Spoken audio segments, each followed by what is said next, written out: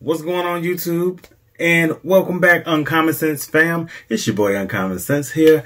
Today's video is going to be yet another different. My man Barry over at Scentualise issued this tag to me. Top 10 out of 10 designer fragrances. Before we get started, I have to give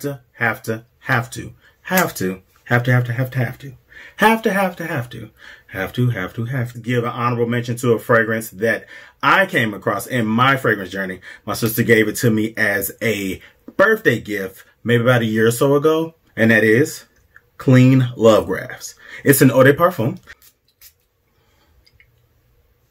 This one smells very clean, hence the name, clean. But it also smells like spearmint, mint, and there's a grassy accord in here. Hence the name Love Grass. Beautiful fragrance on my skin. I've had compliments from neighbors, men, women, you name it. If you have not checked out this one, make sure you check out Clean Love Grass. And that's our honorable mention for today. We're about to get into this thing. Let's go. Every single day, I'm gonna make something great. That's my way. Every single day, I'm gonna make something great. That's my way.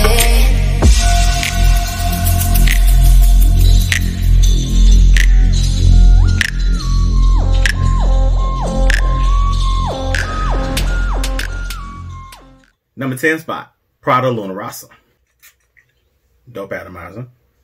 Beautiful smell too. It's got a mint note, and again, I'm kind of partial to mint. I love the bottle, so only because it reminds me of my dad used to have a flask that looked almost exactly like this. For me, is a go-to for an interview fragrance. I'm not gonna lie to you guys. Anytime I've worn this to an event, to an interview, anything like that, I'm not gonna say this is my lucky charm, but I will tell you this. Two things have happened. I've either gotten the opportunity and got the opportunity for a better offer than I was expecting. So, number 10 spot goes to Prada Luna Rossa, the original, the OG. Coming in at number 9, we got Kenneth Cole Black Bold. Kenneth Cole Black Bold is an eau de parfum. I showed up to my mom's place and she handed me this. I was blown away for two reasons. One, I hadn't heard much about it. Two, the scent on this one, decent atomizer. Out of this world. There's some depth and complexity in this one. It's very green and aquatic at the same time. It is an absolute banger. I've not smelled anything like this, but if I had to give the scent category, it's kind of along the lines of Bleu de Chanel, but not quite. It's a lot more green and has a shower gel kind of vibe. Don't take that to mean cheap, because that's not what I'm getting at. It's borderline a masterpiece. I can't get enough of this one. Not only was it a gift, which I cherish from my lovely mother, this one is a banger. Rolling on up to the number 8 spot, we got Balmain Homme Eau de Toilette. I first got put on when I saw it available on my calendar for Scentbox. I was with it.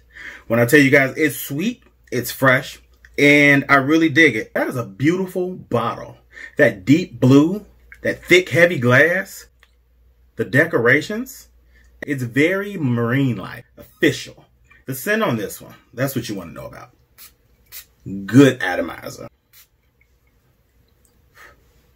I will say this, the opening on this one is very acidic. If you can get past that to get into top notes, which freshly come right out behind that, it is sweet, but it's fresh. So it kind of has that bubblegummy kind of sweetness like Invictus, but this one leans a little differently. As it develops, the sweetness in it kind of gives way to some woody notes, which I thoroughly enjoy. If I had to say something that this reminds me of or smells like, Mont Blanc Emblem, but this one goes in a slightly different direction than Mont Blanc Emblem. The woody notes in this one make more of an appearance and kind of stay a little bit more dominant throughout the fragrance. Coming on up to the number 7 spot, we got for him, Narciso Rodriguez Bleu Noir. This is an eau de toilette concentration, and bam. Beautiful bottle. Heavy glass with the inside painted that deep navy blue. Very refined atomizer, and the scent, it smells amazing. It is not a projection monster. However, it sits much closer to the skin. This one is musky, but it's musky done right. This one's been compared to Scentualise, Terre d'Hermès, and to my nose, this one is kind of similar to another one I have on my fragrance collection, the Oscar de la Renta Gentleman. This one also kind of reminds me of Givenchy's Blue Label. If you guys haven't smelled that, it's in that similar vein. Sits close, but it's very sexy. Vetiver. Coming up to the number 6 spot, Azzaro. Wanted. The OG. This one just does everything I need it to do. It's sweet, it's fresh, it's got a nice atomizer. Whew. When I tell you, it is a beast at projection on my skin, and it is a beast at longevity on my skin. It's sweet, it's fresh, it's woody, it's aromatic too. This needs to be on the body. Get this on some skin that's properly moisturized, clean. Be clean. That's first and foremost. Coming in at number 5. Jean Paul Gaultier Autrement is billed as an eau de toilette intense. So it's not quite an eau de parfum, but it's not just an eau de toilette. The performance on this one is crazy. Beast. I love this fragrance. It is sweet, and a lot of folks will knock it for that. I won't though. Clean, fresh, and sexy. So I don't have a problem with sweet fragrances. I ain't gonna lie to y'all. Great atomizer. Beautiful scent. That juicy pear scent that's just super duper sweet and beautiful. Kind of people call it bubblegum, cotton candy, whatever. I've worn this in the heat in Chicago in July. And I wore this outside, and I got stopped by several people that kept asking me, what do you have on? That cologne you got on smells so good. It was kids outside saying, oh, somebody smell good. Coming in at number 4, my man Tom Ford. Great Vetiver. Eau de Toilette concentration. Scent on this one, that sparkling, beautiful, classy, citric vetiver. I don't think there's a vetiver in the game that's putting Tom Ford's Great Vetiver Eau de Toilette to shame. I haven't found one yet that's slaying this one, and that's just what it is. I love this fragrance, and it's just suitable for a lot of different events. Get an empty space on the arm, because just in the air don't do this no justice.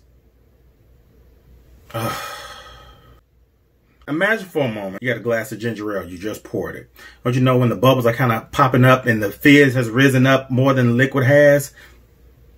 This one kind of has that type of vibe to it. This one is refined, and it is just, it's class in a glass. I'm not gonna even lie to y'all. This is one of my favorites. This is also one of my favorite fragrance houses. You've probably heard like I've heard, but if you haven't, let me put you on. This one has been discontinued. So I'm in search of a replacement vetiver fragrance that mirrors the scent and performance of this one. If you guys have any affordable suggestions, make sure you drop them in the comments below. I'd love to hear what you guys think. And to be honest with you guys, I'm in the midst of getting a video out there for Tom Ford Great Vetiver. I've not reviewed this one on my channel yet, but these tags keep coming at me, man, and so I gotta rise to the occasion. You guys are all keeping me on my toes, and I love you guys for that. I really appreciate all the love and attention you guys have been showing me, and keeping this really feeling like a community and like a family. That is something that I didn't know that I was really seeking, but I really appreciate the camaraderie and the ability to come together with you guys to not only share our experience with fragrances, but to learn from each other. So I gotta let you guys know, I really appreciate all the love you guys have shown me. I support and rep you guys to the fullest. Now rolling up to the number 3 spot, we got Christian Dior Sauvage Eau de Toilette. It was a must-have to the point my sister friend bought it for me and gave it to me because I talked about it so much. I just hadn't purchased it yet. I cannot get enough of this one. This is such a beautiful fragrance. I love this one. It's sweet, it's ozonic, it's woody, it's aromatic, and Dior Sauvage, I know a lot of people rock with this one. This is on everybody's top 10 list. I couldn't deny it. I tried my hardest to shuffle my list around so I wasn't presenting the same things everybody else is. Dior got it right. It may not be niche, but it is designer done right. The number 2 spot on my designer top 10 out of 10 fragrance list, we got Carolina Herrera Chic for men. Now, this actually made the number 1 spot on my top 10 for men spring 2020 list. It has a watermelon note, and I actually love watermelon. My only complaint about this one is the cap doesn't click into place. I don't know if I just popped it off on too many times, whatever. But the scent on this one is amazing. This one actually smells like Ed Hardy's Love and Luck amped up 2 levels. In addition, that atomizer is really nice. In addition to all the things I just said just now, this one has the nerve to have great performance. I got roughly 7.5 to 8 hours of performance off this one alone. It projects roughly maybe about 2 hours, and it's probably at a 1-foot radius. Then it becomes much more of a skin scent that kind of perks up throughout your wearing. Just when you've thought about that it's gone, you'll get a whiff of it out of absolutely nowhere. I don't have to spray heavy with this one either. This one smells good. It performs great. It's affordable. I actually really dig the House of Carolina Herrera as well. We've arrived. You could have been anywhere in the world, but you're here with me tonight. And I appreciate that. One of my favorite fragrances in my entire collection. And that's going to be Bulgari Man in Black Essence. This bottle is beautiful. Not only is the bottle beautiful, the scent inside is beautiful.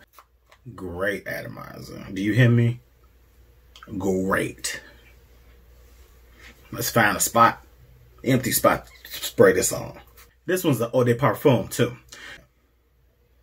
Oh my God, this one just smells so good. It's dark, it's mysterious. It is a little bit woody, but it is boozy and leathery at the same time. When I got my scent box subscription and this came, I remember spraying a little bit and went about my day.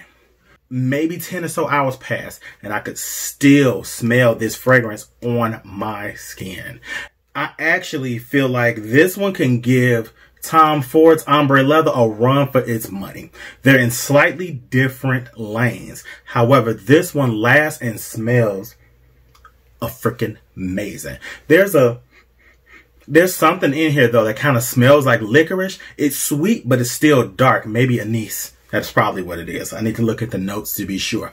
I've not done a review on this one yet, but this one just meets my needs. It checks all my boxes.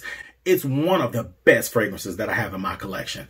It is indeed a top 10 out of 10. I can't ask any more from this fragrance. From the bottle, the presentation, the performance, the smell.